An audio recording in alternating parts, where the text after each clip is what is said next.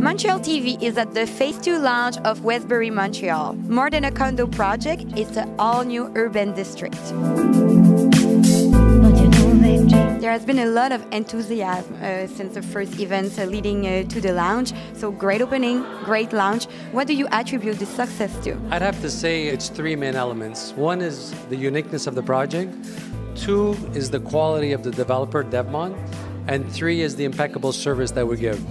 This project is a little bit different than other projects that we've done in the past. We're creating an entire neighborhood. We're focusing on Central Park, and we're actually controlling all the commercial. So we're deciding which grocery store goes in there, which restaurants go in there. We also are having services such as a garderie. Secondly, Devmont. We have a lot of buyers that keep on following us. People who bought in Phase 1 and 2 will buy in 3, 4, will buy at the Westbury. It's also our service. We give an incredible service, not only at the beginning of the project, but throughout the whole process. Somebody who buys at Rouge will get good service from the sales team. They'll have a great experience during the delivery of their unit, and we have a great service after sales. So I would say those are the three main elements that really bring success to Westbury. There are a lot of green spaces in this project. Yes, we do. We really focused on green spaces. We seeded about 40,000 square feet to the city to do an enormous public park, which will be in front of Phase 1 and 2.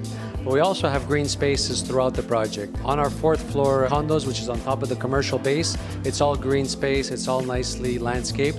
And we also have green space and terraces on our 10th floor penthouses. Overall, are you happy with the launch of the Phase 2? The launch was amazing. We had a great turnout. People are very excited. People were very excited leading up to this main event. We had some different events, friends and family, brokers events during the week. And I have to say, we're really pleased. We're going to be close to 50% on Phase 2 by the end of the week. And we also sold units on our Phase 1, and we'll be close to about 80%. So we're really excited and we're very happy.